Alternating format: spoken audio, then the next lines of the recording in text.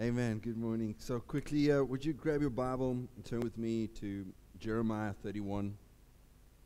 Jeremiah was not a bullfrog. Jeremiah was a prophet. It's good to have all of you here this morning. Dave is preaching, my dad, if you didn't know who that was, is preaching in Johannesburg at Tafara at Faith Hill Church this morning. And so we trust for a great move there and for God to do something really special there as well. Something I also we'll do it next time. I'll touch on it next time. If you're coming tonight, we are here for the evening service here tonight, but from next week, for the next 3 weeks, we're going to be at the beach 4 o'clock on a Sunday afternoon, and it's really a powerful time. And I want to encourage you is to make effort and come down to the beach and come and be there right in front of Ben's at the beach where we do worship. At least come one of the days. Put your flip-flops on. You know what? Like I saw this comedian about flip-flops, that they don't tell you that flip-flops are like death slippers. Because you can only go forward in them. You can't turn. And if they get water, you die. If you turn in them, you're just going to fall out. Okay, anyway, let's not. So bring your flip-flops and come down to the beach and come and be with us. We're going to have baptism there. We're going to just have an awesome time at the beach from next week on every Sunday night. But tonight we're here. Okay, so we're going to Jeremiah 31. I should probably also go there. It's quite important for me to read it. Jeremiah 31. And we read here from verse 31 as well. So this is about the new covenant. This is talking about Jesus. This is talking about what Jesus is about to do and is going to do. And it is here. And it says, "Behold, the days are coming, says the Lord, when I will make a new covenant with my house Israel and with the house of Judah. Not according to the covenant I made with their fathers in the day that I took them out by the hand and led them out of the land of Egypt. My covenant which they broke, which though I was a husbandman to them, says the Lord. But this is the covenant that I will make with the house of Israel and with the house of those days, says the Lord. I will put my law in their mind and write it in their hearts, and I will be their God, and they shall be my people. No more shall a man teach his neighbor, for every man his brother, saying, Know the Lord, for they shall know me, from the least of them to the greatest of them, says the Lord. And I will forgive their iniquities and their sins, and remember them no more." Ezekiel 36 is a similar scripture and says, "I will create in them a clean heart." Old Testament, you could do all the sacrifices you like. It did not clean your heart. It only covered it. It did not bring you a new heart. Your heart was still evil. Your heart was corrupt. Your heart was still bad. And that's why when you get saved and you try and run away from Jesus, you always feel bad. Because it's not your nature anymore.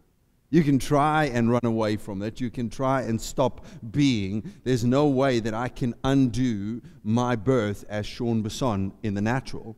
There's no way I can undo the fact that you are born again. And so that's why you can fly across the world and go try and stay on a remote island and say there's nothing that about God and about Christianity and any of these things. When you fall asleep at night, there's a knock at the door and going, "Hello, you can run, but you cannot hide." Boy, that's the truth. He created a clean new heart. You got born again.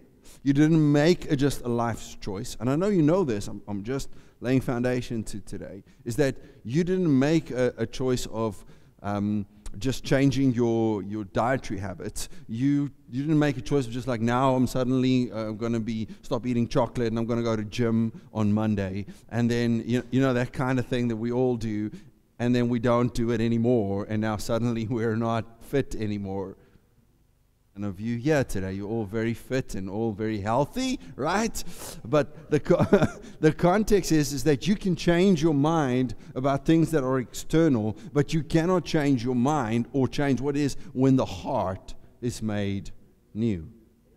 You have a new heart and you are born again. You were born out of darkness into a kingdom.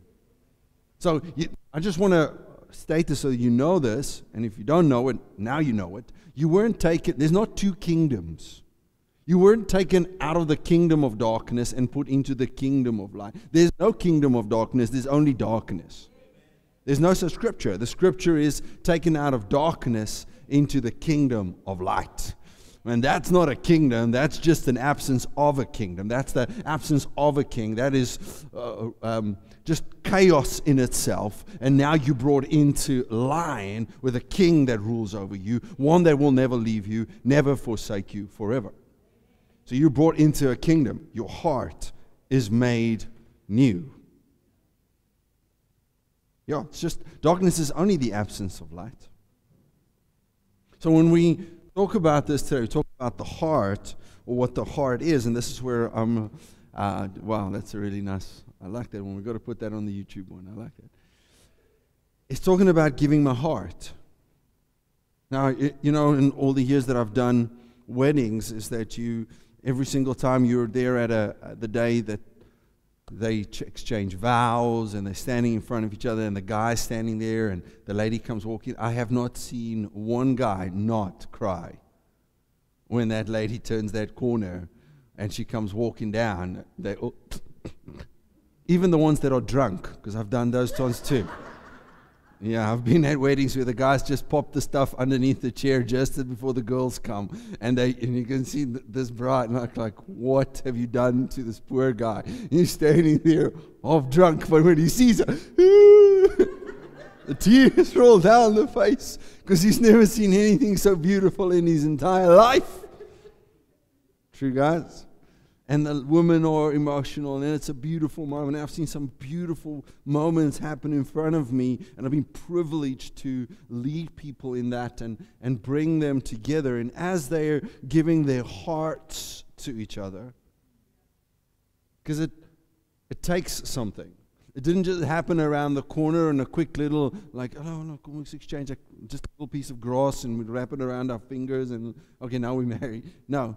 You bring it in front of everybody. Everybody's there. You exchange vows. You make a commitment to life. You pay so much money. You see, when the heart's involved, there's no cost too big. You try as best as possible to get the best stuff. The flowers you want, the cake you... Okay, forget about the cake. No, whatever, the music you want, and everybody listens to you. You see, when the heart pops in and the heart's on display, then everybody says, how can we serve the heart as best as possible?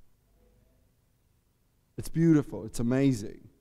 Well, then you find 5 years, 6 years, 10 years, 20 years down the line, a lot of those people forget about the day they got married.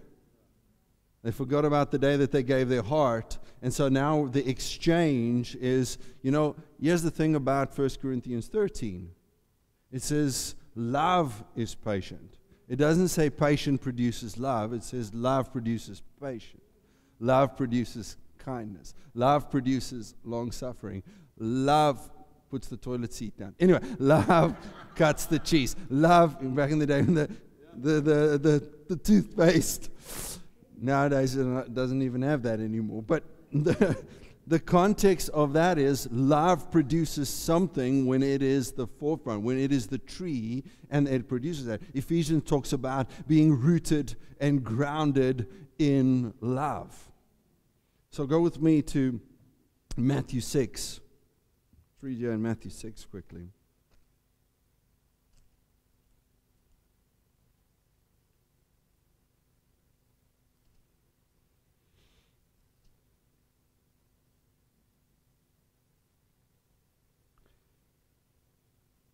Verse 19 says, do not lay up for yourselves treasures on earth, where moth and rust destroys, and where thieves break in to steal it, and AD cannot protect it.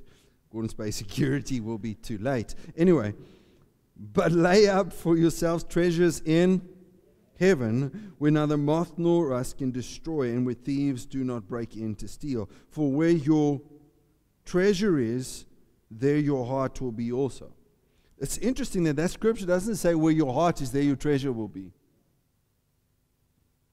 Have you ever wondered about that? I'm like, we know this so well, this scripture, verse 21, is that where your treasure is, there your heart is. But most of the time we think like, if my heart is there, then my treasure will come there too.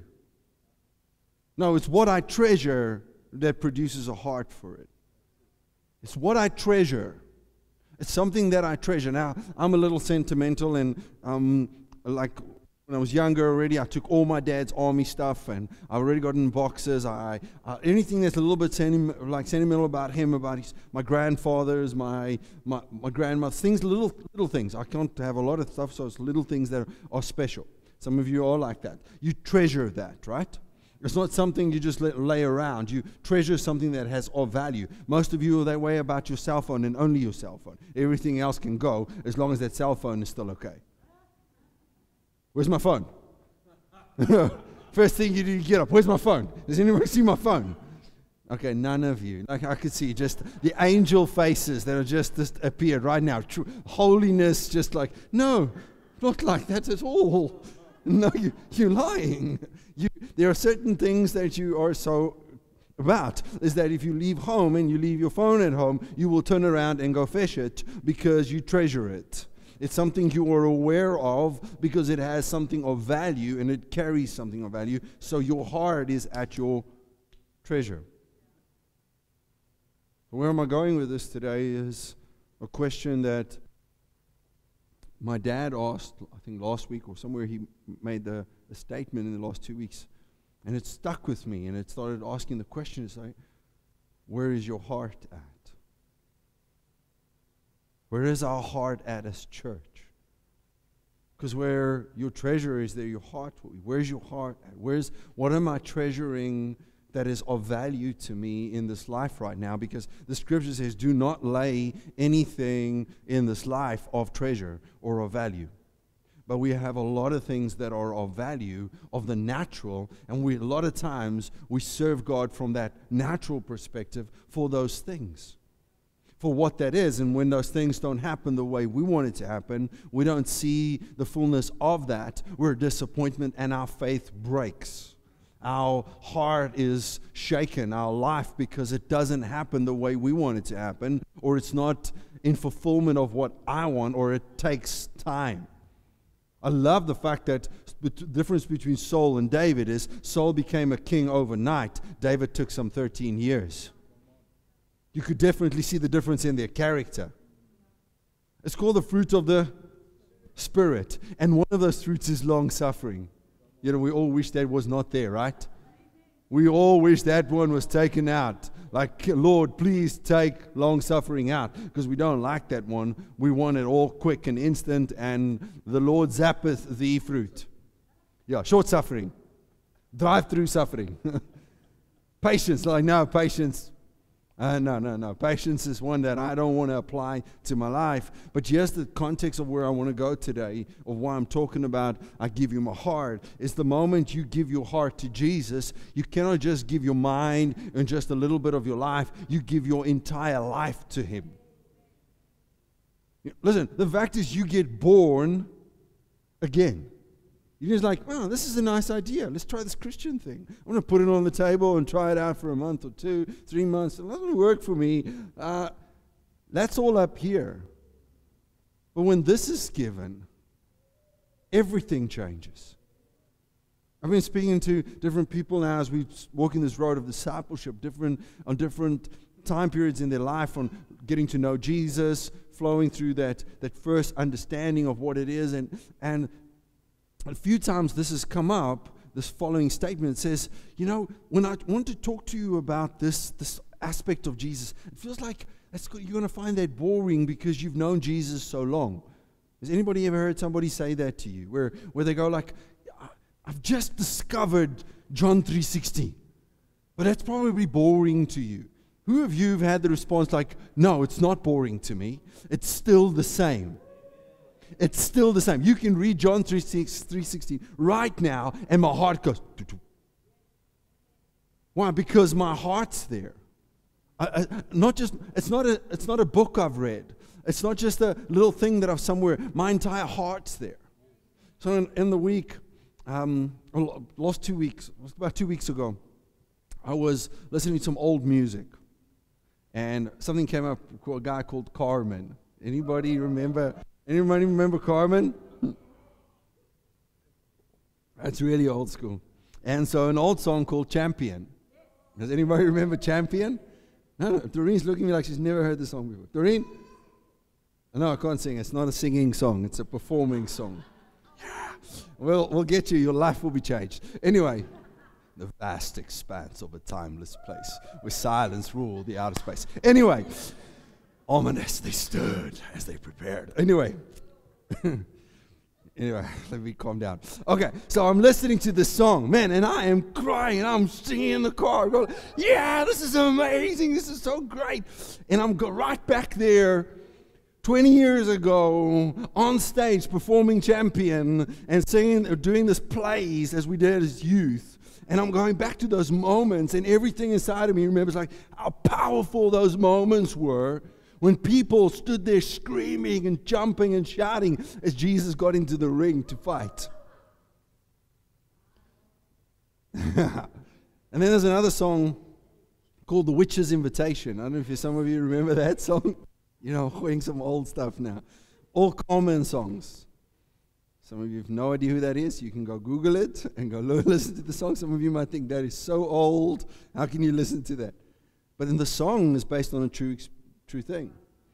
True story. Mario Murillo, who was invited by a witch, a warlock, who invited him to his house and said, I need to see you. And the first thing he did was like, no, why must I go to this warlock's house? And then the Holy Spirit said, well, I need you to go. And the whole story, I'm going to cut the story short. He goes there and he has this interaction with this warlock who brings out all these books and starts showing all the miracles he did. And then said, but what can your God do? Come on, show me what can your God do. And that's an intimidating space, right? Someone confronts you and they put you in a spot and they tell you, no one, listen, what has God done for you? What have you seen? What have been in when you've seen miracles, or have you seen any miracles? You know, let me Google one quickly. But the greatest miracle is that my name is written in the Lamb's book of life. There's something greater than what that is. There's something more powerful than trying to fight the devil. It's like, hey, you can try all you like in what you've got, but I've got something that's irrefutable truth, is that I once was in darkness, but now I'm in the kingdom. I once was lost, but now I'm found. Is that I've given my heart to Jesus. And this awakening of what that is back into the church, where it goes, where is your heart? To who did you give your heart? I see none of the couples that are married that like take their hearts back and then suddenly like, tonight I will not be sleeping in this house because I feel like I need to go share my heart with somebody else. What will the partner of that one say? Don't come back. I mean, that's very quiet. It's like you. We're not going to go into marriage moments. We're just putting it out there, okay? I'm just putting it out there. That is not what you do in a place where you've given your heart to someone. But we want to go back to God, like, Lord, I'm not 100% with my heart there. My heart's a little bit distracted right now on all these other things. Where's my heart at? Because when I give my heart, I give everything. I read the first church. If you go read Acts in the beginning, these Christians that start following Jesus are being killed for their faith. They're being killed. I don't know when last somebody knocked on your door and go, excuse me, is there a Christian living in this house? If it is, please step out. We've got guys here with guns. We're going to shoot you now. But there are parts of the world where that's happening right now. Right now. Guys, we're not reading old stories from the 1980s or before that. Right now, People are being murdered, raped, killed, slaughtered for the fact that they believe in Jesus, and yet they cannot stop preaching. I watched an interview. Some of you might have seen this. Is I think it's Lambs to the Slaughter, or it's called something Lambs. I'll get the name now. And in the interview, they asked this young girl, because if you're a Christian, you are less than a dog in some of the Arab world. Less than a dog. Your value is less than a dog. So women already have less value. So when you're a Christian woman, any person, not just the police, any person, listen to me, any person can do whatever they like with you if you're a Christian. If they find you as a Christian, they can do whatever they like with you. Kill you, slaughter you right in front of the police. Police have no problem with that. Kill him. Do whatever you like. And they asked this girl, will you continue preaching the gospel even there is a probably 100% chance that you will be raped for your Christianity? He said, I've given him my heart, I'll give him my body.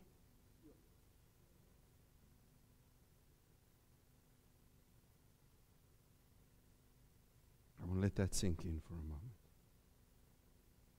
When he has everything, you'll do everything for him because you love him that much.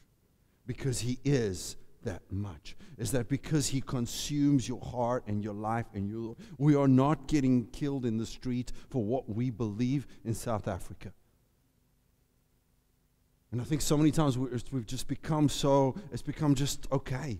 It's just, it's all right. Well, I'm just so used to the fact that I can worship. I'm so used to the fact of showing up in church. I'm so used to the fact that my Bible is always there and nobody's going to hurt me because I have a Bible. Nobody's going to kill me. I have the book of life in my home and I don't read it. But there are people in China who will live for years on 2 or 3 pages of this book. And I've got 3 or 4 in my home, but I'm not reading it. I have all the ability to come to a prayer session, to come to church, to pray, to worship, to do something, to see the world change, but I don't do it because I think sometimes my heart is not there anymore. My heart is in my world. It's in what I've got. It's where I'm at. It's in my lack of things, and it consumes me because I don't have those things, or I don't have that stuff. Well, I'm not like that one, or everybody that I'm following on social media. Oh, I don't have that. I haven't been there. Oh, no, I have not. What will I do? Just I mean, I know this message is not to condemn you. This message is today to go, where is our heart at as church? Because God is doing something in this decade that He's never done before. Every other decade has been something built up, and we started at this decade with the craziest thing that could ever happen is lockdown. Who would have thought that the entire world will be stuck in their homes? Come on, not in my wildest imagination would I have thought that would have been something. And when they said it will only probably change in 2023, I heard some reports in that first few weeks, I was like, that is no chance. That's never going to happen. Come on, who thought that with me? Right? What is the chance that is going to happen? And then, now we're all walking around with masks. And we've got to protect ourselves, and we've got to do this, and we've got to do that, and you can't go there, and everything changes. And what is the greatest thing that the enemy does? Is he separates us from each other. He takes community away. He makes us so used to just who we are. And what does he do? He crimps your world. He shrinks it down to just you and your family and your home and your dogs and your cats and your parrot. Sleep for your parrot. And he just shrinks it down to that, and so I'm just aware of that. And I'll say, it's just a goudvissie. But then he blokes him, hello clip. Hello clip. I don't know where my mind went with that one. That's what the enemy does. And so we're dead to that. We're dead to people. We walk past people. We don't chat to people. We don't speak. You talk to me, how are you doing? Oh, you're talking to me? Have you seen that? Have you recognized that? People don't greet each other anymore. People don't talk to each other anymore. We find little pockets of that, but the bigger part of the world has been shrunk down to just these limited few people that are trying to be like online, we're going to connect, and young people are dying and committing suicide because they're struggling with depression like never before. The southern suburbs and northern suburbs of Cape Town is flooded at the moment in schools with children with depression and suicidal thoughts. So if this is so good and this is the new norm, guys, we have got to shake some things up because we cannot live that way. We cannot be that way. There's too many. Just hearing of kids who are committing suicide and they're 13, 14, 15 years old. That is not God's plan. That was never His plan. And the church cannot be something like, okay, I'm just going to look after me. No, these guys were being killed and they were going out preaching the gospel. They were being beaten up. Paul and Silas, listen guys, you've had enough. We're going to beat you up. We're going to rip you to pieces. Probably close to killing. Stop preaching. Yeah, we'll stop. Can I tell you about Jesus? Can I tell you about Jesus? My back is still bleeding from last night's whipping. I don't want to go to that place. So I'd rather do it right now. I'd rather have a different view about my life. I'd rather put my heart, because where my treasure is, there my heart will be. That's where God is. That's what God, He's given me a new heart and a new mind and a new life. What I have is like Him. Something about that's got to shift in the way we live this life, because this life, right now, God wants to do something greater, but He's waiting for you. And I want to just quickly put this, and I'm going to end with this. God's not going to do it through single people standing on a stage. He's doing it through His body. The time for the superstars is done. We had great men of God, Smith Wigglesworth, John G. Lake, William Branham, all these wonderful men and women of Cobus van Rensburg, phenomenal people who used to preach, and thousands of people got saved. Billy Graham, Reinhard Bonke, yes. Million people standing in front of him. That was amazing. And Carmen. That's gone. God's not going to do it that way. He's going to do it through His body. He wants the fingers to work. He wants the feet to work. He wants the legs to work. He wants the ears to work. He wants you to be the flavor of what He is in your life. That where you're at and when you walk and when you talk, it's flowing out of you. Why? Because my heart is there. It's in my treasure. It's in who He is. It's in His presence. It's what God is, because that's flowing out of me. And God's going to send those people, and you're going to be doing it within your school and within your workplace and within the restaurant and wherever you're at. Not because you have everything and you know everything. Stop waiting for that to yeah, but I don't know the scriptures. Do you know Jesus? Just introduce Him. That's all. It's actually that simple. That's where your heart is at. Can I introduce you to the one I'm in love with? Can I just introduce you to this Jesus? I don't have it all figured out, but I know He has. I don't know everything about Him, but I know He's teaching me every day. Can I just introduce you to this Jesus? Because it's going to change your world. It's a rock you can build on. It's the life. It's the heart. I once was in darkness, but now I'm in a kingdom of light. Because I love studying the Word of God, and I love teaching the Word of God. And I know that we need to believe and spend more time in the Word of God. But what God is doing in and through us is not based on how much you know. That doesn't mean you shouldn't read this. But what God wants to do is not based on that. It's based on you putting your heart in that. And it's just flowing. I've sat around too many people that are just Pharisees. Just plain simple Pharisees. People that are just, you don't say it right, you don't do that right, you're wrong with that, this is not right. I'm done with that. Yes, there's something we believe in what the Word is. But the world out there doesn't know about our little infightings. The world out there needs Jesus. They need to see people whose heart is sold out to Him. A girl that sits on a front camera and says, well, if they're going to rape me, I'll even give my body because I've given him my heart.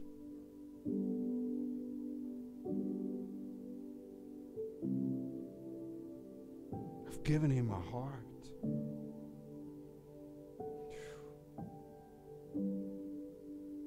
Can you just close your eyes for a moment as we finish?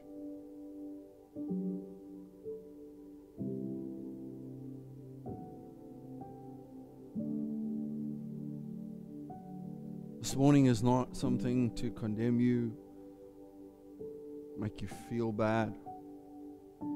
This morning is to stir something in your heart. It's to stir your heart.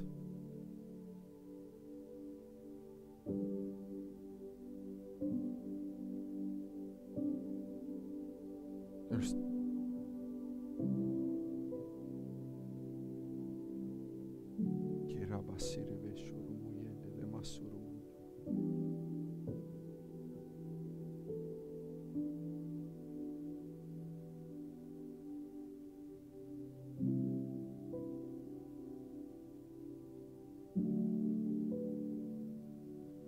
Mark chapter 12 says, love the Lord God with all your heart, all your mind, all your strength.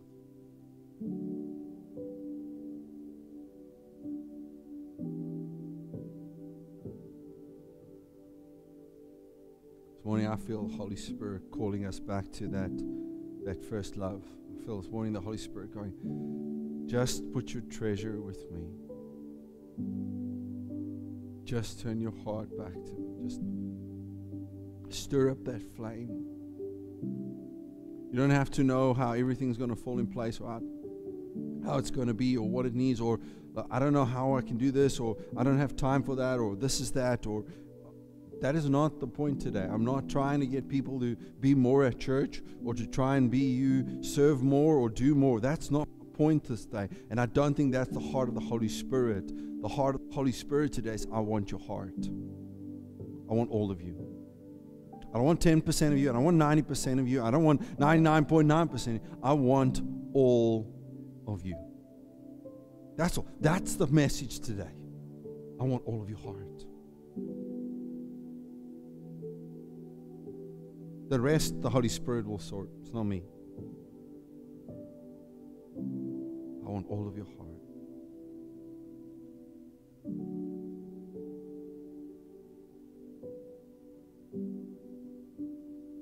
Lord, I just release that over everyone here today.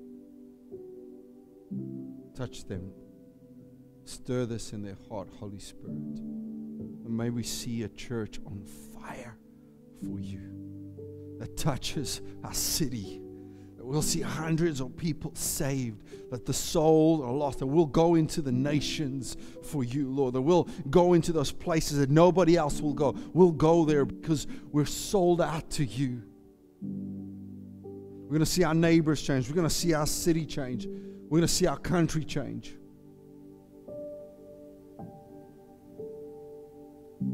I thank you for that today, Lord.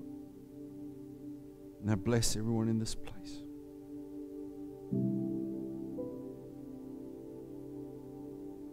Thank you for it, Lord. In Jesus' name, amen.